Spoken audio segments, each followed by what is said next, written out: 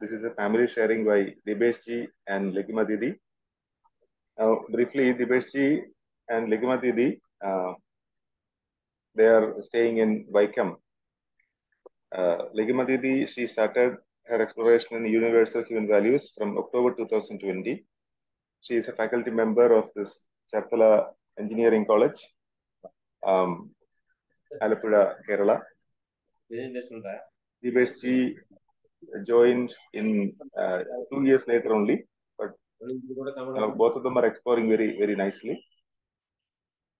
And active participation of Deepesh is there in the Kerala chapter in the national activities as a co-facilitator, as an regional coordinator, and many others.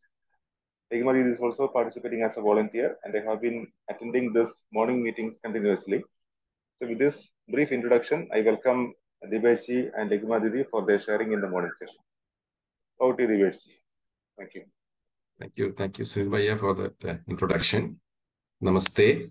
Namaste to all. Good morning, Sharmila Didi, Sunil Bhaiya, Tara Bhaiya, and all my co-explorers here. Let me start with my small introduction. My name is Deepesh and is presently residing in Kottayam district, which is in central part of Kerala. Initial part of my career was in IT industry, and later I switched to teaching. Currently, I'm not on a full-time job and takes the responsibility of the regional coordinator of the Southwestern region. I stay with my family. My friend Laghima, as told by Sunil Bhaiya, works as assistant professor in one of the engineering college at Alappuzha district. We have one daughter who is pursuing third year engineering degree. With regards to my family, I lost my father when I was 17 years, and I lost my mother too in January this year. I have 3 sisters. All of them are married and settled. Regarding my UHV journey, I attended the UHV introductory workshop in the month of March 2022. And my wife Laghima had attended the workshop before me, and she was the reason how I also become part of UHV. I have started attending morning session from 5th batch onwards. And I should honestly admit that I was not very regular in attending this time. After introductory workshop, I started attending the weekly follow-up sessions, mostly on Sundays, and got opportunity to share into monthly meetings also.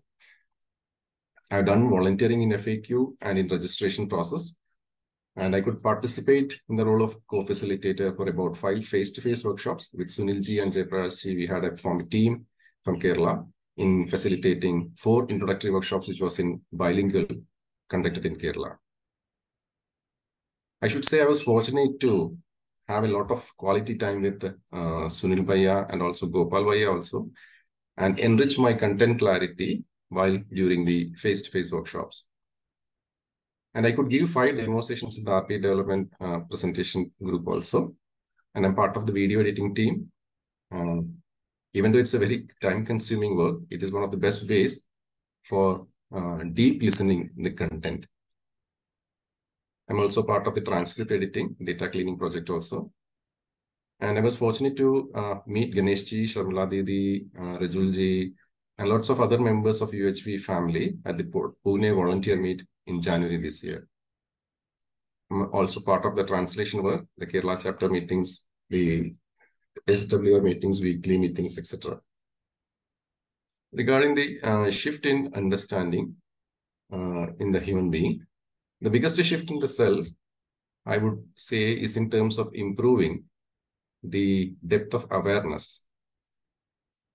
Even while interacting with the external world, I would be aware of the awareness, a sense of underlying peace in the background. But that's not always there. It's there, but when I get carried away by the strong feelings, I would get strongly identified with the feelings, and I won't be aware of that. One other thing probably would be, even if I'm carried away, I would be able to come back to my awareness soon. So decision-making, evaluation tend to become sharper. Another shift is that the more the sanskaras are getting purified by the power of observation, thoughts are getting aligned to the natural acceptance. The sense of separate self is getting reduced. The sense of doership is diminishing. A sense that everything is happening on its own and the body, mind is just taking part in it is arising in me. This has to be verified. I'm not very sure if this is a pointer to coexistence. Another important shift is that I was able to see that my imagination either goes to the future or else the past. To the future means some kind of feverish that I have to do this, then I have to do that, I have to complete this, and etc. etc. To the past means maybe it could be regrets that I should not have done so. Maybe I should not have said so. Or else it could be like the ego taking credit of what went well, etc. This I was having as information when I was exploring many of the books, but that the mind sways in the past and the future, or the future. But recently I was able to see this when I was able to stay in awareness for more time. And I assume that this is what was referred to as now, probably silence, emptiness, nothingness, etc. Going towards nature, my connection with the nature has been deepening as days pass by. The basic understanding is that as far as possible, I should not disturb the harmony already existing in nature. It's true, I need physical facilities for my living, but I try to buy or consume things with awareness now. Anything to be taken from nature as a physical facility will be rechecked if it's really needed or not. It could be the vehicle needed for transportation, or maybe simply a bucket of water needed for bathing. With respect to existence, I would say I can see a sense of connectedness to all units of existence, mainly the feeling of gratitude to all the units. With respect to human conduct, I have become more silent in the inside. There is not much to be spoken and words emerge only when needed. Not much dependencies towards external things or people. A kind of dispassion. I don't know that may be the right word to use here. Not trying to get good feelings from others. Trying to be in harmony within and interacting with the world outside as and when needed. Participating in the larger order consciously. Internally, I feel I'm becoming stronger because much of the insecurity feeling, vulnerability feeling has reduced. And so is the worrying thoughts or suffering created in the imagination. I would say one benchmark we all can follow is to see how much comfortable are we when we are sitting with ourselves without distractions. I mean, without any distractions of gadgets, devices, etc. Sitting with oneself there. Now, moving to exercise 1 and 2, observing the self by self. I'm able to observe my imagination many times when I sit with the purpose of observing. But when interacting with the world, in most instances, I fail to observe and I get identified by my emotional turmoils. But in some instances, I could break the flow of thoughts in between and bring my attention back to it. And there are instances when I could only see it once the reaction has already occurred. But my power of observation has been improving as time passed by. My instances of reaction have reduced, and I could transform my reaction pattern with regard to my deep samskaras. But for my deep-rooted samskaras, I get stuck at step 7. I fail to ensure the right feeling of relationship. My understanding about harmony and coexistence doesn't come to my help, and I get carried away by my old patterns of reaction. I'm working on it. I can see that it may take time to be in tune with the natural acceptance, but at least I can see that my program is in the right one. Then this is the way forward. So in the exercise 1, I find that either I fail to get into step 1 itself and get carried away by getting identified with the emotion, or else fail in step 7 while trying to ensure the right feelings based on right understanding and responding. But all along, there is one thing I can see. It all depends on the awareness I have at that moment. Going to the next exercise, observing the body and self by the self. The step 1 and step 2, I'm able to see. But then again, I'm not sure what I see is the right or not. So I need to explore more on this. Steps 3 and 4, I'm able to see. The 5th step, I see as a very important step. The meaning I give to the sensation passes through my filters of preconditioning and hence may or may not be closer to the reality.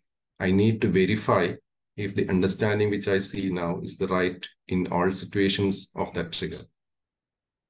Sometimes there may be a clearer way of seeing it. So in that sense, it's a lifelong process which has to be done every time I observe a disturbance within me. That has to be done even when I observe the feeling of excitement with me also.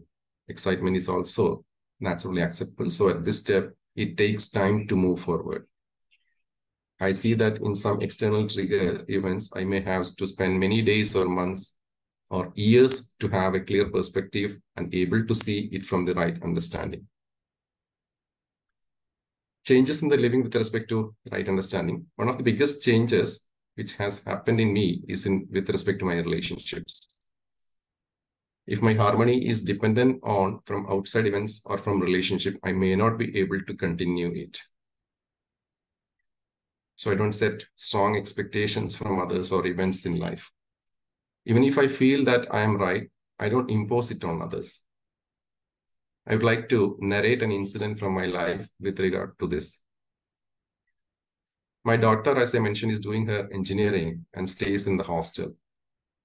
Their college doesn't have a college hostel, but she stays in a hostel managed by sisters exclusively for the girls of her college. After her second year, many of her friends would like to shift from this hostel to a PG accommodation because the warden here is little strict about timings. So the present warden doesn't encourage students coming late, even if there are functions in the college which may happen in the night time. My daughter is part of the NSS program also, and there may be programs at times which may extend till 10 p.m. in the night. So they wanted to shift from the hostel and ask our permission. I went and saw the new PG accommodation, which they were thinking of to shift. I saw a few problems with the new place. My evaluation was that it's not good to shift the hostel for this reason. Rather, I suggested you and your friends can talk with your warden of the current hostel and settle the problems. But she was insisting on shifting. Initially, I was also insisting her not to shift. But then I discussed with my wife and I changed my decision. We both spoke to her in depth multiple times and about how we see it, and that our evaluation is that it's not good to change the hostel. We listed down the positive side and the negative side in detail as we see it. But we gave her the ultimate choice to take the final decision. We told her, as per our current understanding, we see that you may have to face many other problems, even though you think that you will overcome the current problem. But I added that the ultimate decision will be yours. And we want all your life's decision to be taken by you. But definitely we will be there to guide you. And in case if you take a wrong decision also and fall into a problem, we will be always there to support you, to help you. And added, whatever decisions you take, see if it's in line with your natural acceptance. So since she has done her students development program also, she is familiar with these terms and vocabulary we have in UHV. And this was the first decision in my life with respect to my daughter, where with the current level of my understanding, I saw that her choice was not right, but still didn't impose our decision on her, interacted with the relationship and gave her the freedom to exercise her choice. Anyway, ultimately, she and her friends finally decided not to shift and is continuing in the old hostel itself. Some of the other points I could mention here in this section is the activities had added more awareness to myself, and it is reflected in all the dimensions of life, like managing the self, the relationship with others, connection to nature, the economics of life, the perspectives of lives, etc. Many perspectives have changed, and I can see more choices available and can respond from the available choices rather than react. I moved away from my blaming mode to an outcome mode, focusing on what has to be done rather than who has done it. A feeling of gratitude to everything that life offers. What apparently seems to be bad experience also is something sour-coated with blessing. In terms of relationship with my wife, we haven't entered into an argument in the last maybe 1 year or so. Difference in opinions will be there always, but it will no longer move it towards arguments. Sometimes a feeling of opposition will also maybe there for some time, but doesn't prolong. We were able to maintain a sense of complementarity in our relationship. And the relationship with my wife is smooth, but with my daughter, it's not that cool. She challenges my expectations every now and then. She's maybe considered as a teacher or the one who tests and help me validate my reaction response proposal. But even that is reducing as I see it.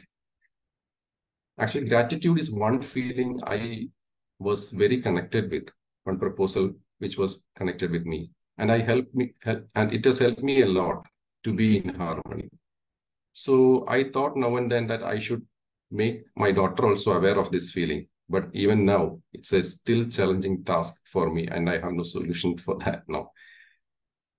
As I mentioned, when I'm able to stay in awareness more time, my interaction with the rest of the world is becoming more meaningful, which leads to mutual happiness. I'm able to see that when I interact with people with harmony, many things are turning into positive outcomes in unknown ways. Earlier, when I get to marketing calls or unsolicited calls in my phone, I would get irritated thinking that why these people are disturbing me. But now, even to such calls also, I'm able to respond with a sense of relationship, from a sense of understanding, that they are also doing a job for meeting their need of physical facility. Maybe he or she is a breadwinner of a family, etc. So there is an instance which I can share, but considering the time factor, I will skip that. If at all there is a time, I will enter into that. The last point is like, I'm able to see the self-regulation part. And as part of it, I take time to do yoga regularly, change the diet accordingly, include meditation in my daily routine, which basically means observing the self, decreasing dependencies on medicines for common ailments, etc. In short, whatever I have observed and understood, if put in one single sentence, I would say I'm the awareness. And if I'm able to be that, I am blissful. Moving to my commitments, my present commitment is to have constantly refine my understanding and march towards human excellence. I'm currently involved in various UHB projects, national and regional level. Last week, after the demo sessions in the RP development group, I got approval from Kumar Bhaiya to start take sessioning in online FDP. I do understand that it's a big responsibility and a challenge. With all your blessings, I will be seen taking sessions in the introductory FDP, which I see as my participation in the larger order. I thank each one of the co-explorers here who were in one way or the other helping me in my exploration. When Tarabai asked me to share, I was thinking what to share, as if I'm not able to see anything significant. But Bhaiya keep on insisting me. And when I started writing this, I was wondering, so much of things are happening in me. I can share these things. So thank you, Tarabhaiya, for that. And I thank Sharmila Didi, Kumar Bhaiya, Sunil Bhaiya, and all other Kerala chapter team members also, and all the co-explorers here with whom I work very closely, and for their wholehearted effort in guiding me through their committed efforts. Words of gratitude to every other units in existence where we are all in coexistence. Thank you. Namaste. So my wife is sitting next to me, so I will request her to do the sharing quickly. Okay. Namaste Sharmila Didi. Namaste Sunil Bhaiya. Namaste to all my dear co-explorers. Myself Laghima, working as assistant professor in electronics and communication engineering department at College of Engineering Cherthala, which is situated in Alappuzha district in Kerala. I have done UHV introductory workshop in October 2020, and during June to August 21, I had actively volunteered in PPI team. I had attended a regional conference at RV College of Engineering, Bangalore in April 22, and I was fortunate enough to meet Sharmila Didi and Umesh Bhaiya. 3 days spent with co-explorers was an enriching experience. I attend weekly meetings of Kerala chapter regularly, which keeps me connected to UHV family. I joined for morning sessions from May 16th, 2022. About my family, I lost my father when I was 15 years old. My mother is staying in my hometown, Kannur district, which is about 300 kilometers from the place I'm residing. I have a younger brother. He's working as a software engineer and is residing at Chicago with his family. Myself and Deepesh ji are focused in self-development, helping each other to grow so as to participate in the larger order with right understanding and right feeling. Now, I would like to share the shift in my understanding about the following through the sessions. Human being. I understand that human being is a coexistence of two entities, self and body. I am the self, and the self takes decisions, and body is a tool. Self experiences the external world through the sensory organs. There are many activities going on in the self. If higher activities of self are not activated, you will be taking decisions based on the preconditionings and sensory pleasures and feelings. If I am aware, that is able to observe my thoughts, desire, and expectation, I can respond based on innate faculty, the natural acceptance. I'll be in a state of harmony and wish to continue in the same state. I have to take care of my body through self-regulation. Now I can see that every incident happening in my life is an opportunity to purify my old samskars. About nature, I'm able to experience the harmony in the nature. Birds, animals, plants, physical order are having a definite conduct. Human conduct is disturbing the harmony in the nature due to ignorance in many ways. My behavior with rest of nature is to be mutually fulfilling. About human conduct, I can see that human conduct is indefinite because of lack of right understanding in the self. But if he lives by right understanding, human conduct can be definite. Now I will share my understanding emerging out of exercise 1 and 2. Exercise 1, observing the self by the self. Exercise 1 is helping me. Going through these steps when I am suffering has improved my confidence to face challenges. I can see my fears and anxiety that pops up for an external trigger. When I am disturbed, I go through these steps to bring back my harmony, to decide my role in the larger order. The feeling of coexistence and relationship gives me strength to go on. I have to improve my power to observe self by self. There is a large gap between what I am and what I want to be. Exercise 2. I have experience by which I could see that sometimes thoughts in the self affects the body. The thoughts related to lack of my competence in any skill can easily disturb natural harmony in my body. I get headache when I'm engrossed in some problem. When the problem is solved, I see that I cannot sense the painful sensations of headache. Sometimes pain occurs in some part of the body. I observe that. I'm reading only the painful sensations, else I am not giving any attention to the sensations from the body. Now I'll share the change in my living with this understanding. Now I give higher priority to relationship than physical facility.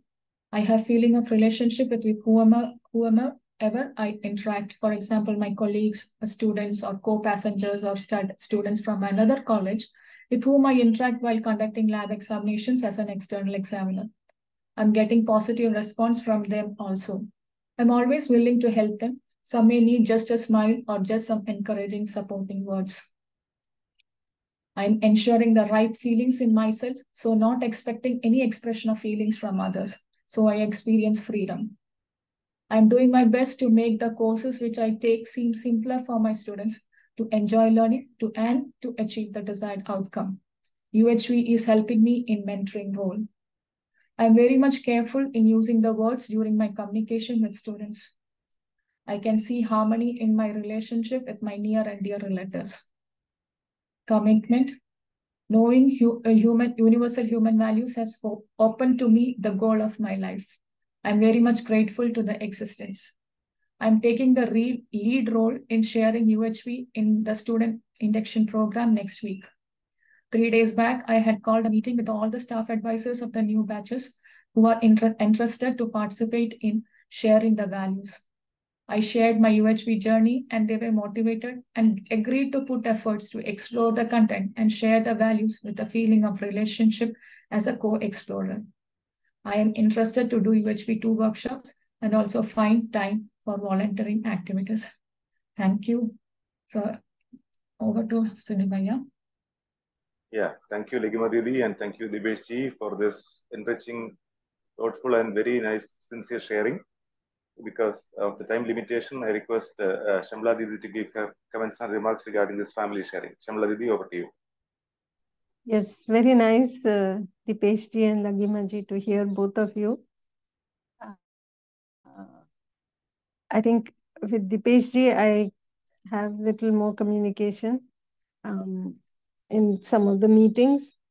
Laghima ji, I haven't really been having that much interaction with you, but it is wonderful to be able to hear your combined sharing, and it shows how committed you are to your exploration within and how much of a difference it makes when both partners are doing the same kind of thing, working on the same goal, and bringing harmony into the relationship, even with your daughter, to be able to have this kind of a family environment where rather than imposing, we are proposing things. And like many a time it happens, you were also able to notice that very often the children take the right decision. It is just that we need to let them free a little bit rather than trying to control them. So all of that is possible because of your own exploration and your being in harmony. That is, of course, very obvious. So since there is shortage of time, I won't go into more detail, but I think Laghima ji, if you can see in your college, what you can do to make a UHV center there and how you can proceed with that, that will be very useful. Since you were able to communicate to the others about the significance and they seem to be interested in human values, it might be a good idea to have like a center there, a UHV center where all the students and the faculty can benefit from that, and you could be instrumental in that. That would be good. Regarding the future journey, of course, all the very best for further exploration and togetherness in the family with this. All the best, both of you. Thank you so much, Sharla Didi, for the words.